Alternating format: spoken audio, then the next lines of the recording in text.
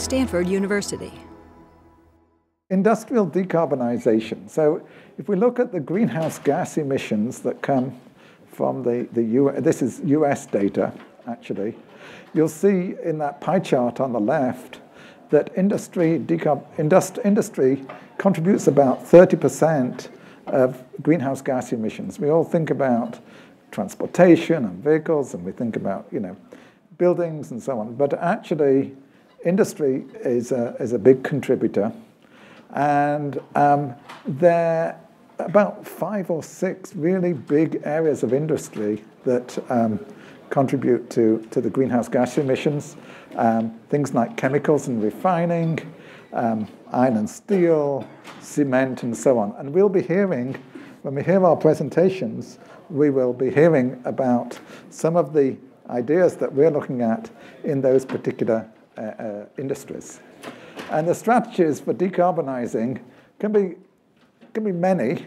Some of the ones that are listed here include, well, can we try and go from fossil fuels to low carbon fuels, things like hydrogen or biofuels in these processes? Can we capture the CO2 that comes out?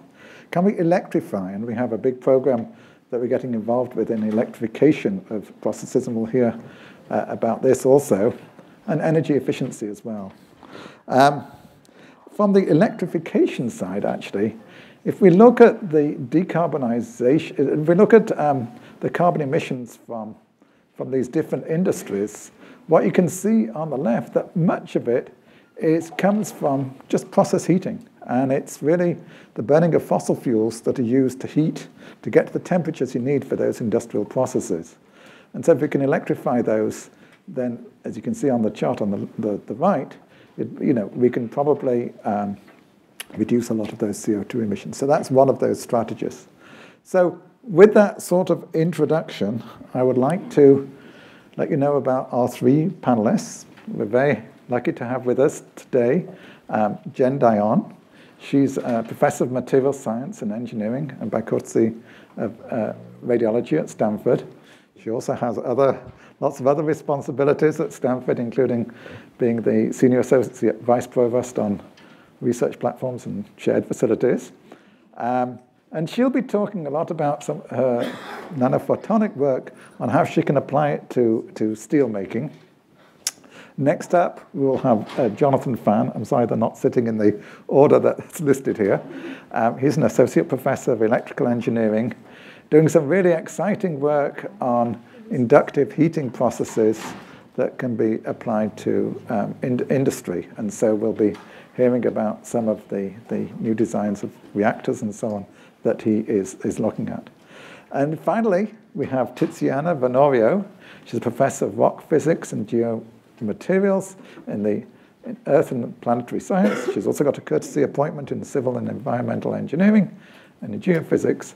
And she's got some really exciting ideas about new types of cement, how you can process them, still maintain the right properties, but not have all the CO2 emissions. And so we'll be hearing from these three research approaches that are going on at Stanford in this area. So I am going to stop now, and I am going to hand it over to Jen to give the first talk.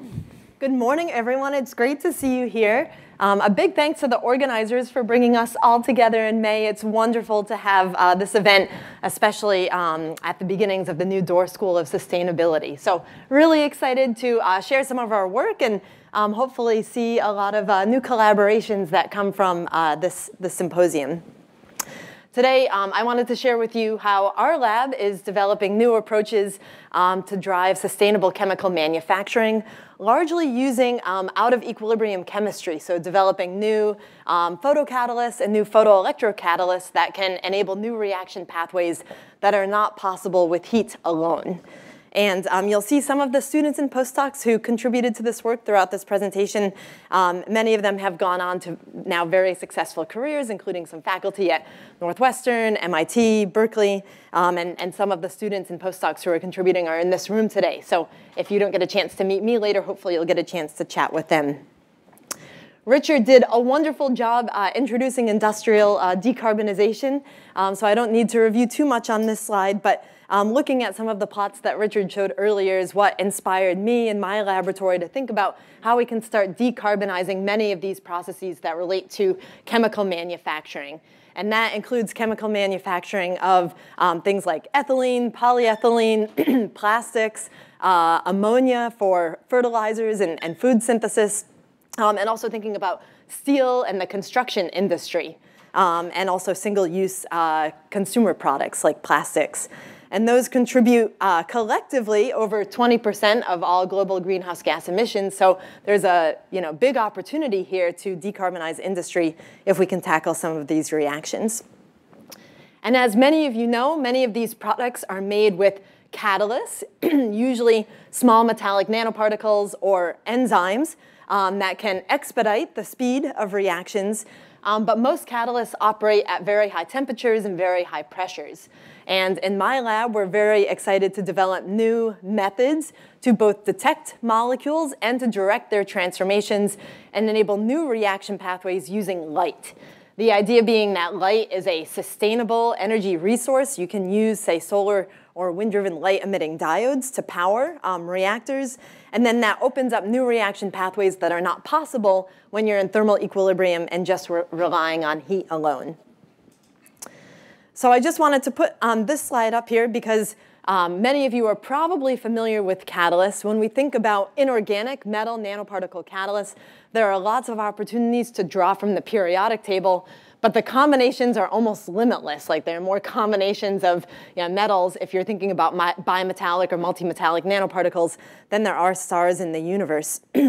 And I really like this quote from a paper that came out a few years ago that said, there is currently not enough understanding of how charge carriers move through these diverse inorganic materials to provide rational design principles.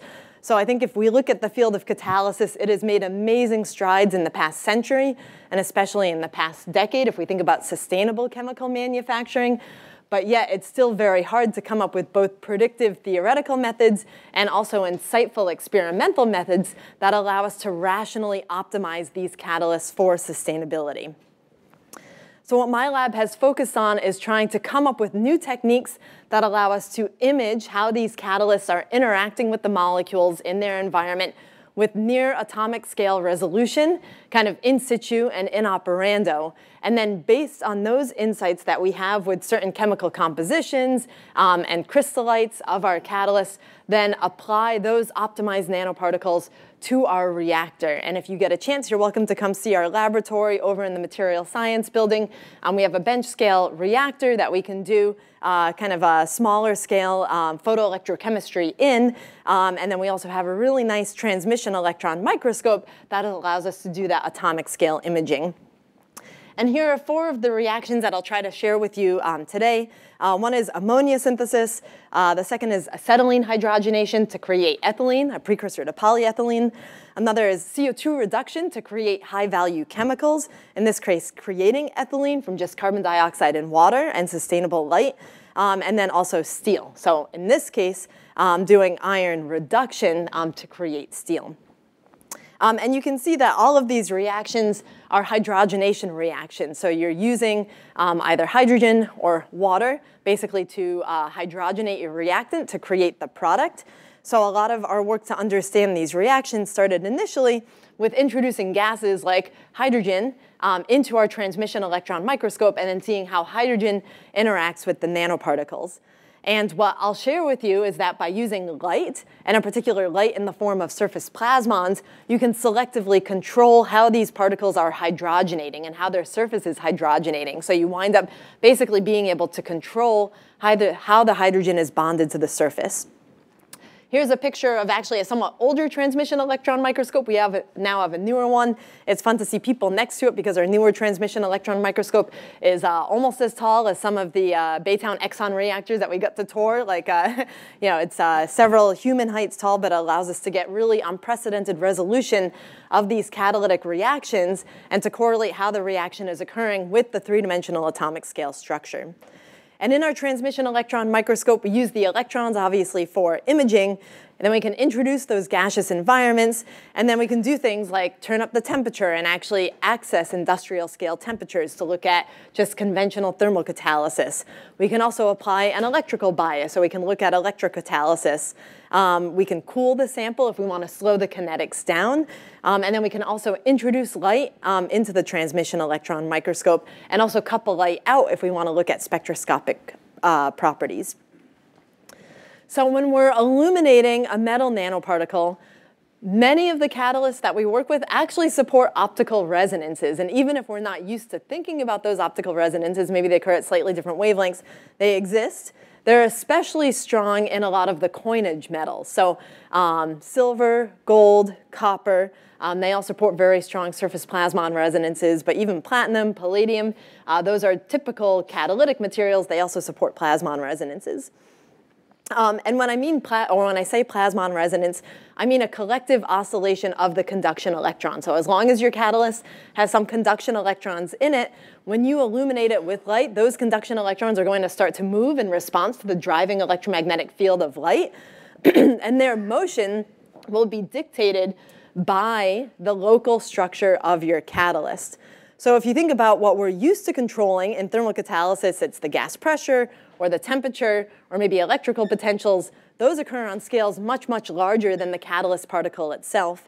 But the neat thing about using light and tailoring the nanoparticle in such a way where you can control that light-matter interaction is that you can control what the electrons are doing on a length scale that is smaller than the catalyst itself.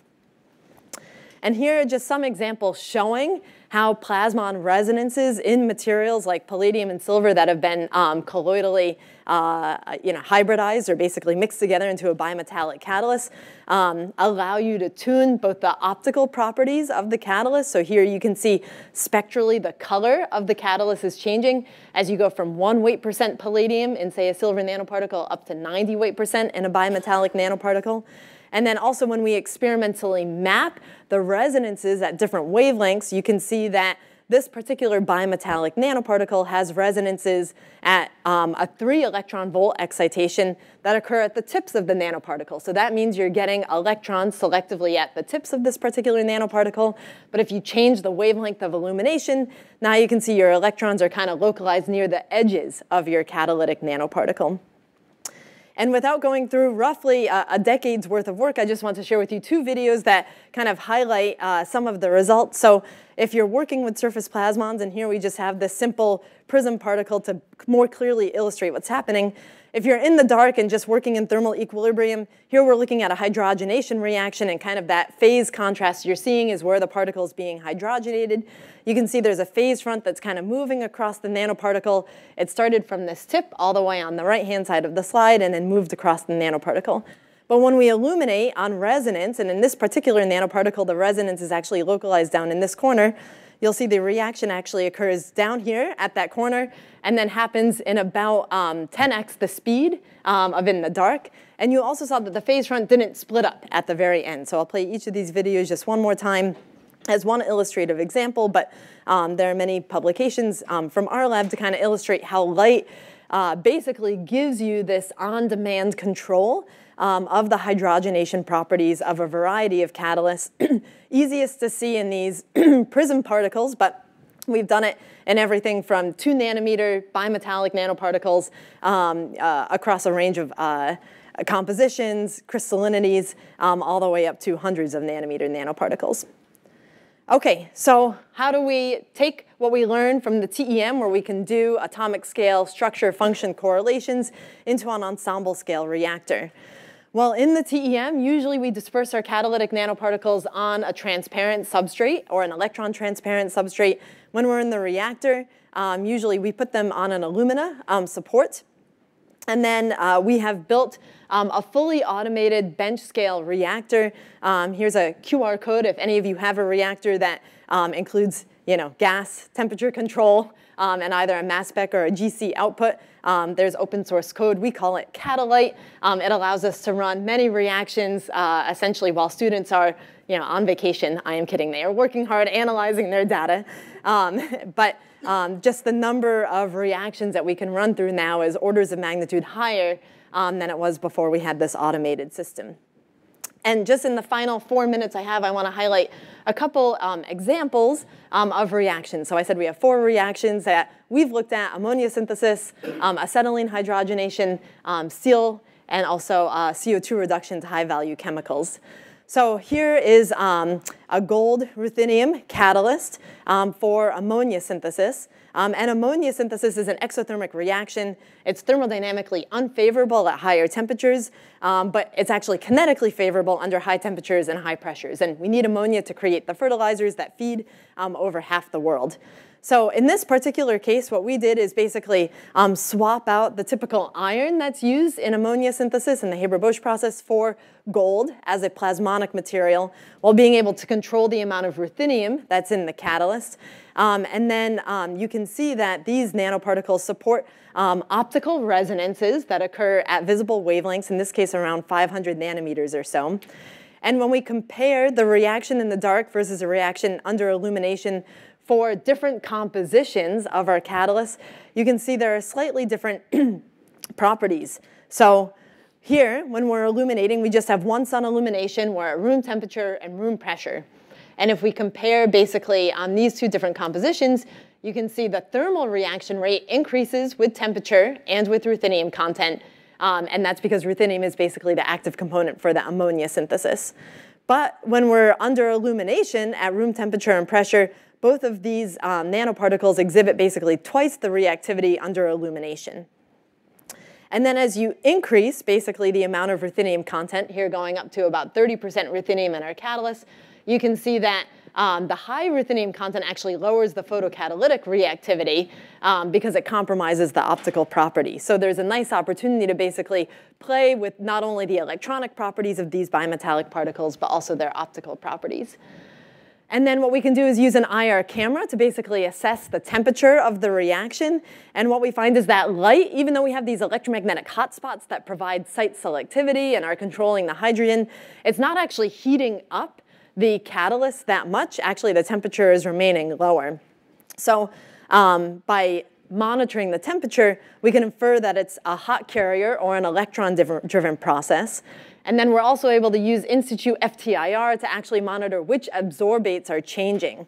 So in this particular case, it's actually the NHX hydrogenation steps that are tailored with light. So here we're zooming into the FTIR spectra where we've monitored the vibrational modes of the absorbates. And basically with illumination, what we're able to tailor is the amount of hydrogen that's coming basically off the surface of the catalyst and onto the nitrogen that has adsorbed.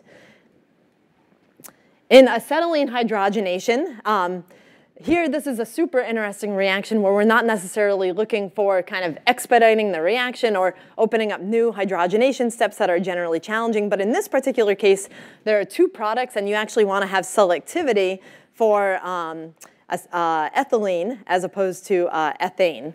And my former postdoc, Dane Swear, now a professor at Northwestern, showed that with thermocatalysis, basically you have an increasing yield, but then a drop-off in selectivity as you increase the temperature in some of these bimetallic catalysts.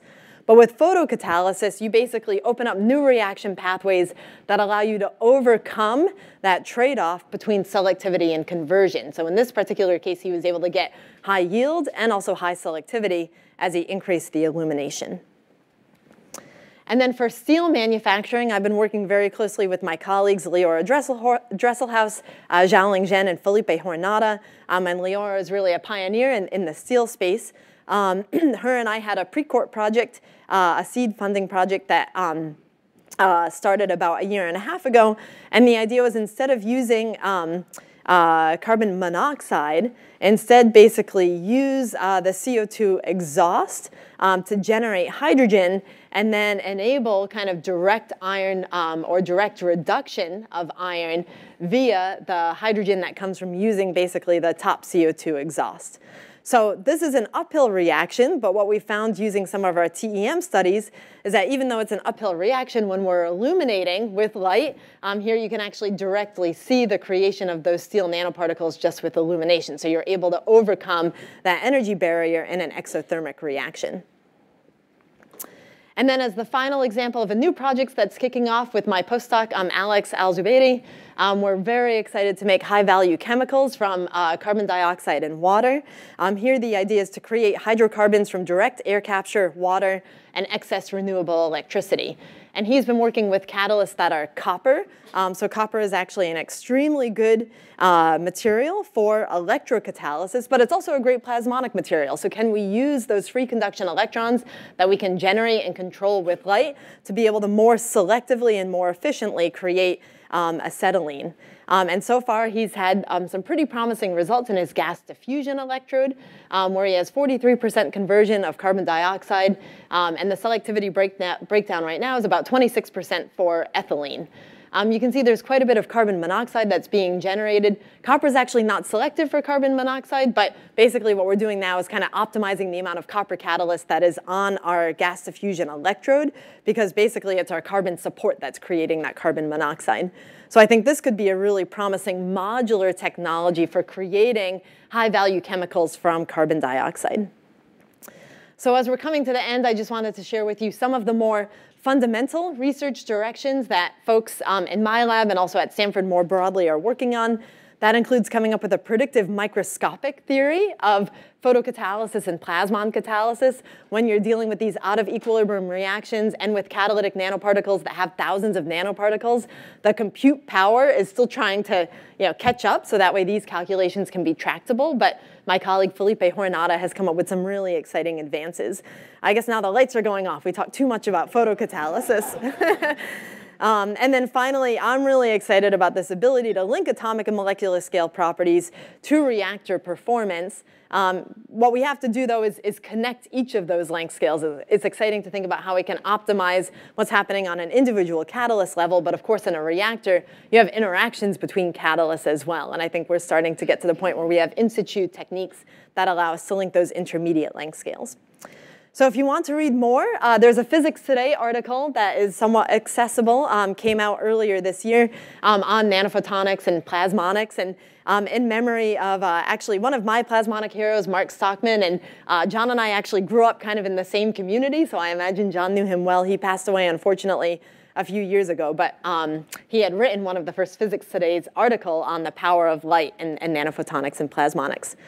So with that, I'll wrap up and say I personally think a lot of these out-of-equilibrium reactions offer the light stuff for catalysis. And out-of-equilibrium, broadly speaking, it can be photonics, it can be maybe plasma-enhanced reactors, it could be photoelectrocatalysis.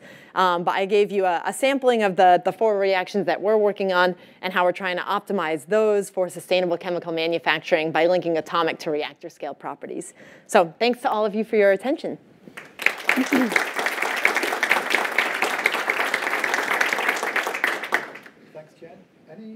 Any quick questions for Jen? Yes. Just a quick one. Is your work tied in or related anyway to the, I know the acronym is LISA. Yeah. Actually, my advisor was Harry Atwater. Oh, so, okay. yeah, exactly. I know if you were working on that actively. Yeah, the liquid sunlight allowance. So I am not officially a PI on that, but we have a lot of tangential collaboration. So it got started kind of a little bit before we were going full into catalysis, but we collaborate quite closely with him and the LISA team. Okay, thanks, Jen. Thank you. Okay, next up is John Fan, and he will be talking about some of his inductive heating reactors. All right, well, thank you so much for coming, and thank you to Richard and the rest of the organizers for putting together this incredible event. And I want to tell you some of the work that we're doing in the realm of thermochemistry. Before I begin, I want to first acknowledge my team. The work I will be showing is incredibly interdisciplinary, where we work very closely with other faculty who specialize in chemistry, chemical engineering, and power electronics. And the students who work on this are essentially from just about every engineering department, except bioengineering. At some point, we'll have to fold them in. As Richard showed, and I suppose we read the same articles, this is the exact same pie chart. industrial decarbonization is a really huge deal, and that's why we're all here in this room. And part of why it is considered one of the hardest to decarbonize sectors is because we're not just trying to decarbonize one process, we're actually trying to decarbonize thousands of processes. And in order to address this, we really need all hands on deck to innovate at every scale with every type of technology. We just saw an incredible talk on breakthroughs in photocatalysis. Those will be needed. Continued breakthroughs in electrochemistry, for which there's been a huge amount of progress over the last couple decades.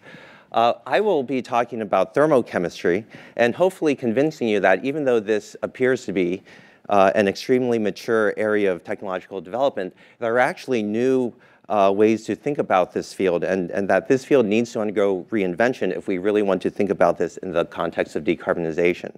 And that this is something that we have to think about both in terms of the thermochemical technology and also the thermochemical catalyst. In terms of the reactor technology, the focus that I will be having here is on the electrification of heat for new and existing thermochemistry processes.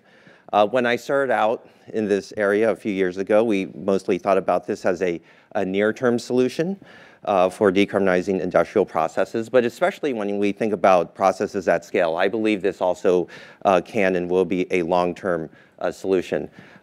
Jen mentioned the Exxon Baytown reactor sizes. Actually, all of us on the panel and Richard visited Exxon Baytown, and here's a picture. And I think Jen put it the best way. When we drove around there, it was like being in Mad Max. I still remember you saying that, where in about an hour, we drove around a small fraction of this facility in about 100-degree heat. The bus was air-conditioned, thank God. But to say that if we're talking about producing commodities at scale for 8 billion people, what this facility showed and what any first chapter of an undergrad chemie textbook would say is your reactor has to be meters to stories in size. There's just no way around this. And that ultimately, when we think about thermal chemistry compared to many other methods for chemical conversion, it is an intrinsically three-dimensional technology that can utilize the economy of scale to produce and utilize hundreds of megawatts to gigawatts just in terms of heat of enthalpy in order to perform chemical conversion at scale. And this is absolutely something, together with all of the mature catalysis and waste heat utilization and management that we can and should utilize even when we start thinking about decarbonization. The second is that we should and need to think about processing with thermochemistry and other methods, new carbon feedstocks. I think Jen showed some examples as well for CO2 utilization. But as we start thinking about utilizing feedstocks other than fossil fuels, biomass, biogas, CO2, we need to ultimately adapt our infrastructure towards these new feedstocks. My collaborator, Matt Cannon, has, for the reverse wire gas shift reaction, which is a CO2 utilization reaction, has developed a new amorphous alkali carbonate catalyst. This is an incredible catalyst that not only has very clear technological benefits, such as the suppressing of competing Sabatier methanation reactions, which means that this is a catalyst that can operate at thermodynamic conversion with no side reactions at intermediate temperatures. But it's incredibly cheap. It is much, much cheaper than catalysts based on nickel or other types of metals, and it uses earth-abundant materials. And so this is just as important to think about as we think about decarbonizing many areas in the chemical industry. Now, if you woke up and had breakfast, you are probably a practitioner and expert of electrified heating technology. You well know in your kitchen that there are many different types of heating technologies, and that many of these are very well developed. And the question then comes, is there actually something new to be done here? And which one of these, should we start thinking about as we create a foundation for a new type of reactor technology? And from my point of view, the real opportunity is to is to develop concepts at the interface of electrical and chemical engineering, where we are really looking to co-design the electrified heating process with chemical reaction engineering to enhance performance. And this includes, for example, reducing the form factor of the reactor, simplifying the overall refinery, and pushing for even higher conversions. And this really is necessary because, as everyone here knows, everything is driven by economics. And in order to begin to compete in the short term with the combustion of fossil fuels for thermochemistry, we really have to add something new to the table. For various reasons, many of which will become apparent for the rest of the talk, we will focus on magnetic induction. It is a truly scalable technology that, at least in the metallurgy industry, has been demonstrated to scale to tens of megawatts and to reactor sizes that are on the order of a meter or greater. So we see this as kind of a good starting point for thinking about thermochemistry at scale in the chemical space. But clearly, it's an area that, even though it has been developed in metallurgy, adapting this to say, gas reforming reactions is still a very nascent area.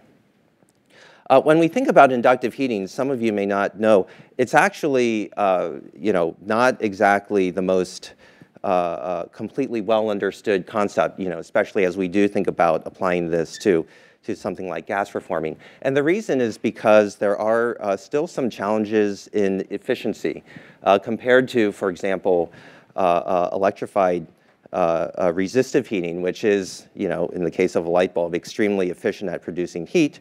With magnetic induction, we essentially have the issue of the fact that we are driving a current through a magnetic coil to produce a magnetic field that couples to our susceptor. In our case, this is a reactor.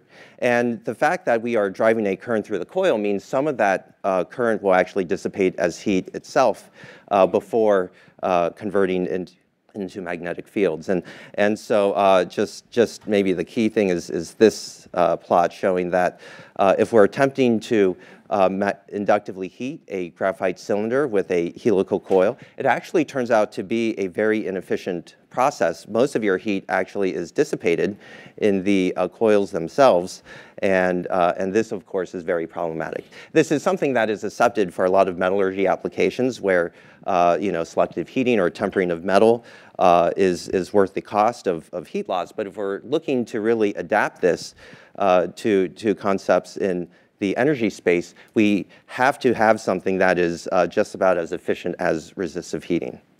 So the question then is, what can we do here? And this is where we can and should start thinking about the reactor as an artificial electromagnetic medium. So to help motivate this, I'm going to start with the idea that if we have a graphite susceptor, solid material, this is the type of heating efficiency that we have. If we reduce the conductivity of the susceptor by 1 order of magnitude, we will actually find that the heating efficiency will go up and shift to higher frequencies.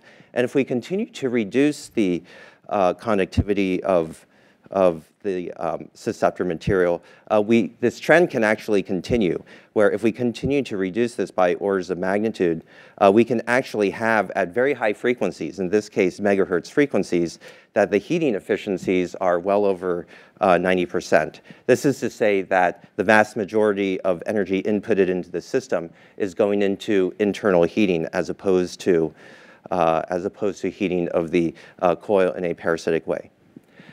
This is quite, I would say, for electrical engineers, counterintuitive, because typically when we think about going to higher frequencies, anyone in power electronics knows that that means you have higher loss because of so-called skin depth effects. This is to say energy dissipation in the coil generally should go higher. And this is correct as we see the impedance of a coil increasing as the square root of frequency. But the key here is that if we are in a volumetric heating regime for the susceptor, the heating of the susceptor will actually scale as frequency, and this is where we can actually get a win by going to higher frequencies. So this is the key. we want to do two things. We want to reduce the conductivity of the reactor material, orders of magnitude compared to, in this case, graphite. And we want to perform induction heating at very high frequencies.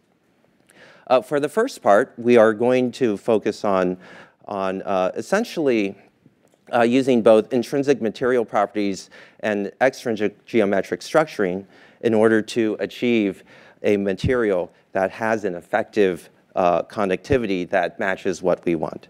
This means, in our case, finding materials that have intrinsically low conductivity. In our case, we are focusing on silicon carbide and other types of conductive ceramics, in part because of its low conductivity and also because it is an excellent reactor material from the point of view of hardness and ability to adapt with existing reactor infrastructure. But the key here is we're additionally going to geometrically structure the material. Of course, in the reactor, we're not going to have just a solid material, but we're going to actually have a highly porous material that is 90% or more air. And in fact, through geometric structuring, we can have a structure with an effective thermal conductivity that can be calculated using basic effective medium approximations. So this is the key, and why we term these reactors metamaterial reactors is because we are now thinking about the reactor baffle as a material with geometric properties that we can essentially tune in order to produce reaction engineered properties such as heating efficiency, but also heat transfer that can really break through a lot of existing limits to conventional thermochemical reactor designs. So this is what our reactors look like without thermal insulation, where we have here silicon carbide baffles that are infiltrated with catalysts, and for which the induction heating of these type of infiltrated fixed bed catalysts in baffle structures are able to produce enhanced heat transfer, mass transfer, and pressure drop properties that ultimately allow us to reduce the size and form factor of these reactors down. Depending on the reactor size or depending on the reaction, we're talking about reductions on the order of an order of magnitude or more. So through this project, we have essentially been designing reactors from scratch.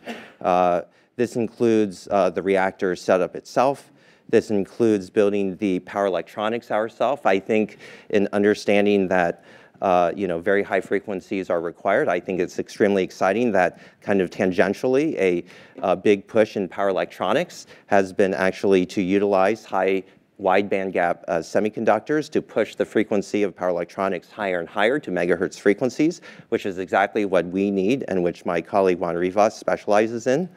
We've done a huge amount of heating analysis of these systems to confirm that they do indeed operate in ideal plug flow type conditions, and an examination of our reaction results indicate that we are able to essentially convert CO2 to CO near thermodynamic limits with a wall plug electricity to internal heating efficiency of nearly 90%. Again, when we talk about thermochemical reactors and also when we talk about induction, the real key from my point of view is the benefits in reactor scaling, that everything just gets better and better as we scale to larger and larger sizes, because at the end we do want to go to megawatts and beyond. These plots up here show, using our experimental data, that as we essentially increase the temperature or the gas flow, the efficiency of the reactor at utilizing wall plug electricity to gas heating and the reaction increases accordingly, and that also reactor size scaling naturally enhances operating efficiencies, and this is due to the fact that heat loss in the coil and due to heat loss from the reactor walls scales differently than the scaling of gas heating and the reaction, and that we believe that we can ultimately get efficiencies that basically are solely limited by heat exchanger technology within the reactor and due to the power electronics efficiency, which is a limit to any type of electrified system. So to summarize, I think we are kind of scratching the surface of what I think are topics in electrified reaction engineering, which is really a concept for which metamaterial reactors are part of, where we're really looking to co-design concepts in electrification with chemical reactor technologies. This is distinct and I would say complementary to taking the best of electrified technologies with the best of existing thermochemical technologies, where retrofitting is going to be a huge part of decarbonizing industry, right? Getting electrified boilers, using heat batteries based on electrification. But if we're ultimately looking to create new types of chemical infrastructure from scratch, where we are looking to have something that is basically operating at the limits of thermochemical performance and reactor form factor, I think the level of control that we have through electrification and our ability to push beyond existing artificial limits in heat transfer in particular are going to really lead to really new classes of electrified form factors. And ultimately, as economics is driving the adoption of new technologies, that when we look at capital costs, having much smaller reactor technologies that still essentially are buckets of balls in terms of large buckets of catalysts, together with the fact that we can operate so incredibly efficiently with the utilization of electricity, will make this economically competitive. I think we're doing a lot of really detailed techno-economics analyses, so we'll get some numbers out for that sometime soon. And that, the time really is now. The last thing I'll just say is something everyone knows. The IPCC recommends a net zero carbon emissions economy by 2050. However, talking to the Exxon folks and others, it takes a good 15 to 20 years to actually scale anything up from a new concept to something commercial, assuming that someone actually wants to do that and pay for it.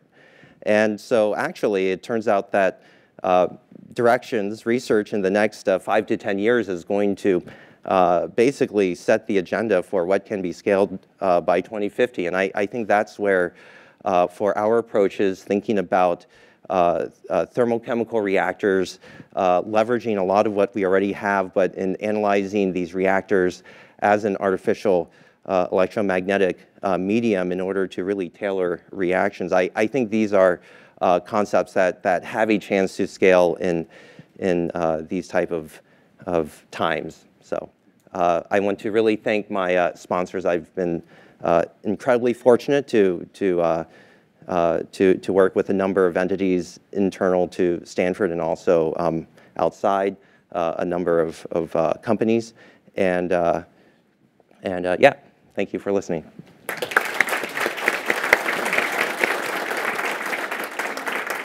Thank you, John. Any question for John? Yes, over here. Hi, thank you very much for the really interesting topic. So I have a question about I'm a material scientist, and so obviously I think to do inductive heating, you would need some magnetic properties in your materials. And does that put a limit to, for example, the thermal properties of the materials? I would assume for these purposes you want to go to very high temperatures, and those thermal properties might be very important. So is that absolutely? Yeah, that's a great question. I think this is a great question because I think there's often the conception that materials need to be magnetic in order to be magnetically inductively heated. And there are certainly ways to heat magnetic materials through hysteresis, which are really, really interesting. Actually, for the last 10 to 15 years, there's been a lot of literature on heating magnetic nanoparticles, for example, specifically because they are magnetic. But that in our case, we are you can magnetically inductively heat materials that are simply electrically conductive through eddy current effects. And in our case, we're not using any magnetic materials. We're simply using silicon carbide that is sufficiently electrically conductive as to be able to be heated. Last one. Last one, then we should move on. Yeah, I've got a question about the power electronics and how scalable is it to the megawatt scale? Yeah. And how adaptable is it to medium voltage grid? Because when you're talking about megawatt scale, you're really talking about medium voltages. Right, absolutely. I think there's a lot more to say than maybe a 10-second response, but to say, I think going up to about a megawatt, there are entities attempting to push wide bandgap semiconductor power electronics towards those scales. But that ultimately, as you start thinking about scaling these type of systems, there are going to be some interesting design trade-offs where ultimately you may want to still utilize, for very large systems, silicon switches, but that through the process of sub-pilot and pilot and actually making sure that the reaction engineering works, you may want to focus on higher frequencies.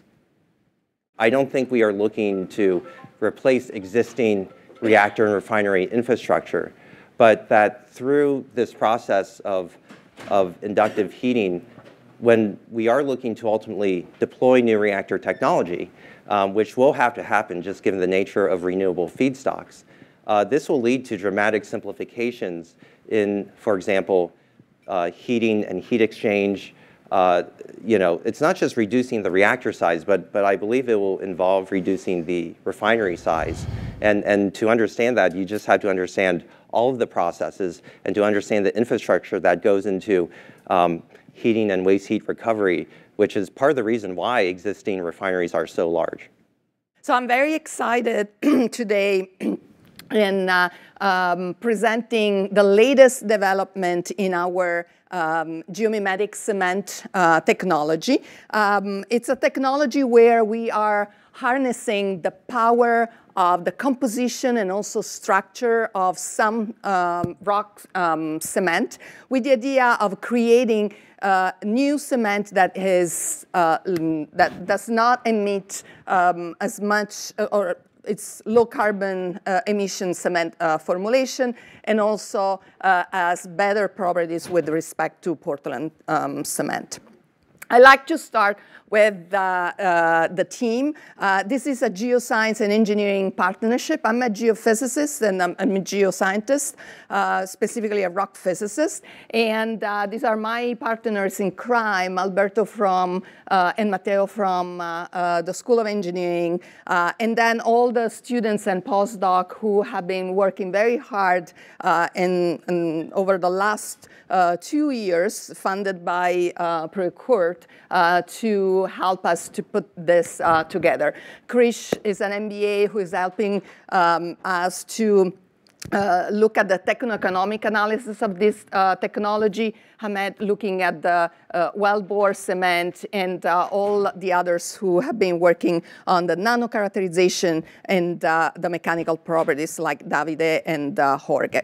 Just to be on the same page, cement is the glue of concrete and is an aluminosilicate. We all know that cement technology, cement manufacturing, is one of the biggest emitter of CO2, but there is also another problem. The manufacturing chain is highly inefficient. I mentioned that cement is a calcium-rich aluminosilicate. In order to make cement, we need basically 3 rocks. We need sand and clay. We need carbonate rocks. Mix them together. And carbonate rock is the rock that is responsible for the emission. Because of this mixing, we need, in the manufacturing chain, proportioning equipment just to make the right mix, and also a preheater, which goes before the kiln, just to remove the CO2 and keep the reaction going. But emission is only one problem. It's not just bad for the environment, but it's also bad in terms of cost. Because we have to think that during calcination, 38% of the weight of transported rock is emitted of CO2. So it's not just emissions bad for the environment, but it's also a matter of cost.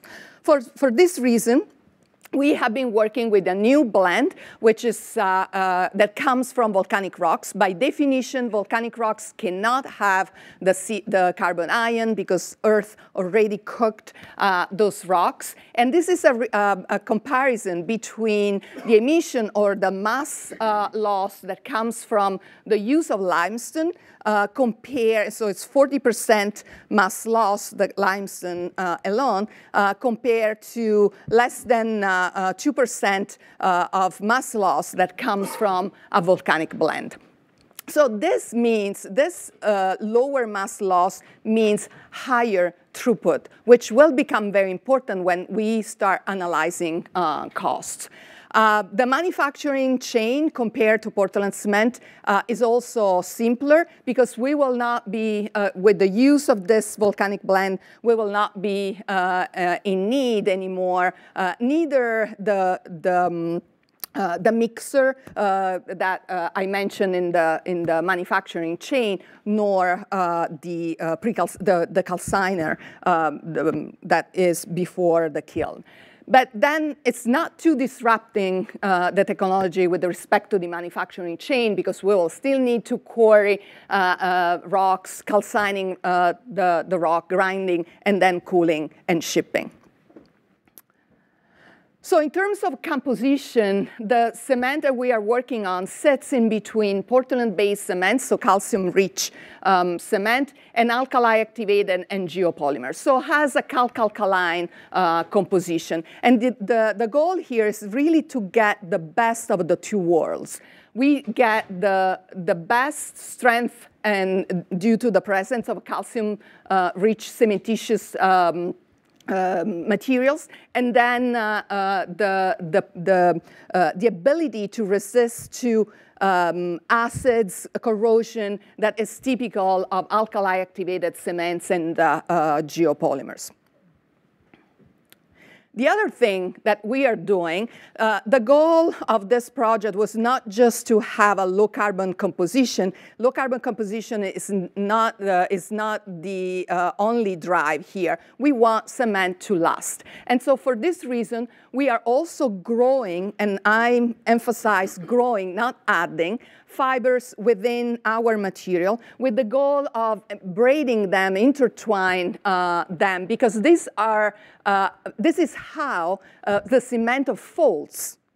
It's very ironic. As a geoscientist, I don't want the cement fold to be or be rich of these fibers that are intertwined, because this will provide the rock, and so in the fold, with a lot of ductility and strain energy accumulation, which we don't want for rocks, but we want this for materials. So we are growing these fibers, and we have been growing these fibers in a way that they are intertwined, the same physics that comes from the physics of the rope, where fibers are intertwined, they're braided to make yarns and strands.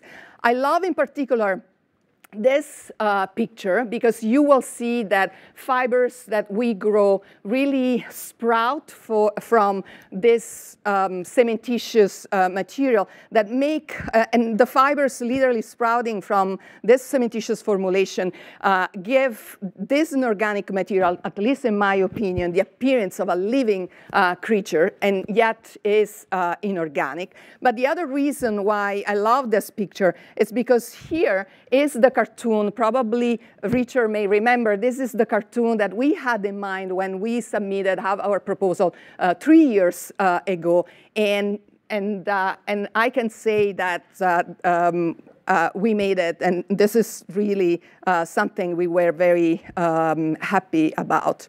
The formulation, our cement is naturally white compared to OPC. It's not just because white cement is slick, is also loved by architects, but we are also, the next step is also to understand the reflectivity and understand whether this will be a good material for construction, and so natural cooling system.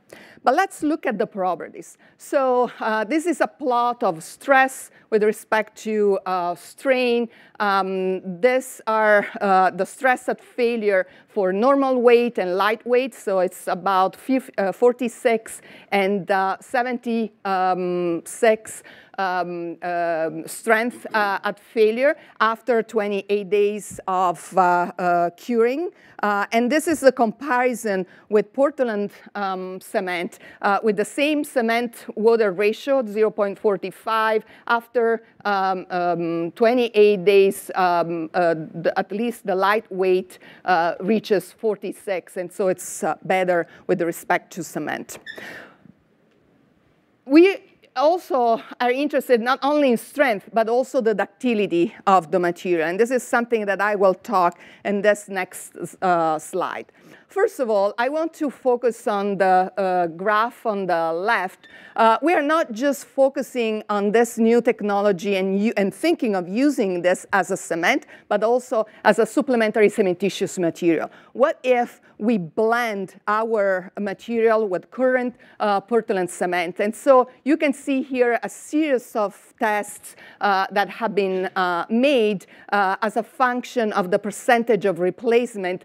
So the replacement of OPC is decreasing, it's decreasing, the amount of OPC is decreasing this way. So here is high OPC content, and this is low OPC content. And I have to say that the highest replacement, so 60% of replacement, still has good strength after 28 days. I want to remind everyone that the minimum strength after 20 days of curing based on ASTM and also API, which is the cement for well bore, is 30 MPa. So we are definitely exceeding. But in the previous slide and also this one, you will see a lot of strain, and this is very important. So I'm going to zoom in, and you will see here a beautiful fractured cement sample where the fracture, and I never seen this in most of the rocks or in over my career, where the fracture is really meandering. Generally, if you have something that fails catastrophically and is brittle, the fracture is clean and straight. But this is meandering, and you can see that there are fibers here. This is well known in engineering, less in geoscience, but this is where fibers are present and are bridging the cracks, so preventing the cracks from opening. This is where the presence of fibers is deflecting the path of the crack, and this is where a group of fibers actually stop the cracks. And this provides ductility to the material. Here, more and more really cool SEM images of fibers bridging the cracks, and so preventing the cracks from opening. And I want to draw the attention to the scale here. This is 500 nanometers. This is also an example of samples after failure, and so this is a testament to the ductility. Samples still hold together, fractures do not open up, and so this is due to the presence of fibers that naturally grow into the sample. And I want to mention, for those who are not familiar, normally in engineering, people have been adding fibers to materials to increase the ductility and the performance. But adding fibers is very different from growing fibers. And this is because growing fibers allows to have the best match and the chemical affinity between the fibers and the matrix and prevent what is well known, it's known as debonding and fiber pull-out, which then is responsible for failure. Okay, everything from the science perspective looks great, but what about costs? So I will focus first on the environmental saving and then the cost saving. So here, there is a comparison between our formulation and OPC in terms of CO2. And here, I'm just focusing on the emission of CO2 that comes from the calcination only. I'm not talking about the use of energy. We can also talk about this if you have questions. So here's just the reaction, the calcination. And so here we see that 1 ton of OPC emits actually 500, almost 500 kilos of CO2, while with the new formulation, we have 130 kilograms. So we have a saving more or less of 74%. And here I'm focusing on one specific formulation, the one that I I showed the mechanical properties. In terms of a cost, there are some savings due to mainly the fact that there is a higher throughput. Everything that we quarry will be transformed into cement because we don't have 30% of loss in terms of CO2. There is also saving in terms of electricity, labor, because the manufacturing chain becomes simpler, and also fuel. Where are those rocks? Those rocks are everywhere. They are in 5 continents. And so at the moment, we are working on refining this. This is a map that we created. And the presence of these rocks is constrained on this map. The constraint here, while building this map, was how far are current cement plants. And so we are mapping here only those rocks that sit below the presence of current cement plants. This is just an example. In the United States, there is plenty. Those rocks are present in all 5 continents, and most importantly, also in South America. So where are we at the moment? These are the achieved targets thanks to the support through the Precourt Institutes. We have a low carbon emission binder. We have been able to grow in situ fibers as they grow in the cement of rocks and faults in particular. The strength is equivalent, in some cases better with respect to Portland cement. It's a much more ductile material. And so we are now focusing on the techno-economic analysis, not only cost, but where this rocks is. The future really, this is the pilot that we are going to do and we plan to do, build something on campus that is not a structural element. And so we are working on with people from development at Stanford to create a small cement job here on campus. And then we are working at the same time for a full-scale implementation with an industrial partner. And with that, I hope I was on time. I will be happy to answer any questions. Thank you. That was a great talk. Thank you very much. I'm really interested about the ductility and the failure modes, and wonder if in other fibrous compositions, it's already known how to monitor that crack initiation, so that you can then start thinking about avoiding, the next earthquake, right? Yeah, yeah. In other words, it's great that it will survive the first earthquake, but after those cracks form, it may not survive the second. So how do you imagine monitoring these materials to know when they are near the end of life? Yeah, this is a great question. And we are doing this because besides measuring stress and strain, the vessel that I have in my lab is also equipped with acoustic sensors. So we are monitoring each crack, each little crack that forms. We are interested in understanding how that propagates and coalesces. And so we are doing exactly the same job that seismologists do in mapping earthquakes in the subsurface. And so we are monitoring how, with acoustic emission. So at each crack is an acoustic emitter. And so we can monitor this. So I think it's the low-cost technology to monitor the performance of materials over time. So just follow up, can that be done actively? In other words, not during failure, but can you use acoustic imaging to see it after the fact? A piezoelectric crystal is a piezoelectric crystal. You can use it either to listen, but also to actively excite the piezoelectric crystal and propagate waves through the material. And so at the end, we measure the velocity of the sound propagation through the medium. And so we will see whether it's the properties are deteriorating or stay the same. Yeah, thank you for the talk. I'm curious if you've thought about the circularity or reuse at the life of this material. Is it more susceptible to reuse, recycling? Wow.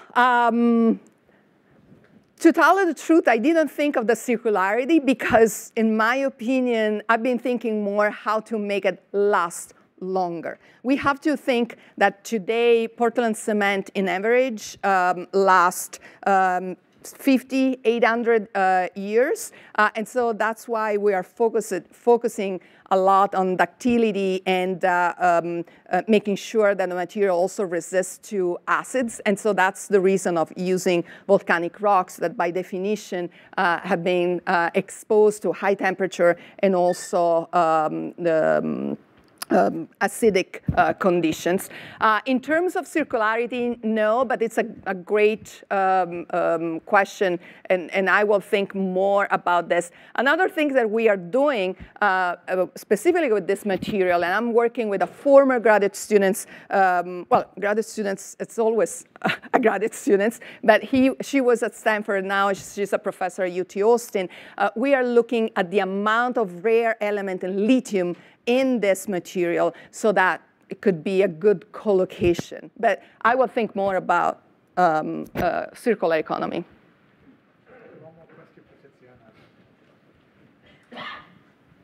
Thank you. I'm thinking a little bit about concrete and cement. And I'm not a civil engineer, but I understand that the blend that you make, you know, is quite different depending on the properties that you want. And I had understood to reduce the carbon emissions in traditional concrete, there were fly ash and other fillers and things you can put into the concrete mix that reduce the amount of cement you need.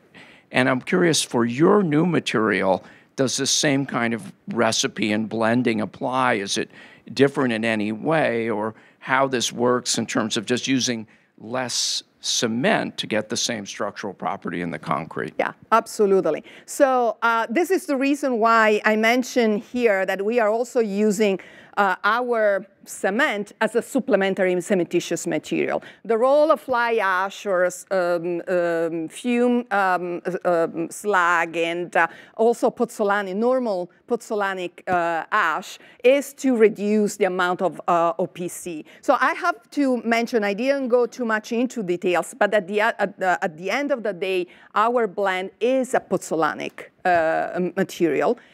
So very similar to the original pozzolanic ash, which is a volcanic sediment. In looking, so at the end has the same composition in terms of pozzolanic reactivity. It forms, the fibers that I have been showing are fibers of ettringite and tobemorite, which are the typical fibers that form into current Portland cement, which we found currently also in faults and also other volcanic environments. So the chemistry has not changed much. It's really the earth material, the raw material that is different. So we can use that as a supplementary cementitious material, as you can see here. And the degree of replacement, I have another plot where I compare our material with fly ash and also Cl3, which is the new replacement for Portland cement, so mostly using clay. But it's, yeah, it can be used, again, as a supplementary cementitious material without changing the composition. Okay. Thank you so much, Tiziana. Thank you to all our presenters. 3 excellent presentations. I'm sorry we ran out of time to have the discussion at the end. I had a whole series of questions for them. I'm sure you did too. But I'm sure they'll be available if you wish to talk to them. And thank you again for attending. We'll take a 15-minute break, and then there'll be another session following soon. Thank you.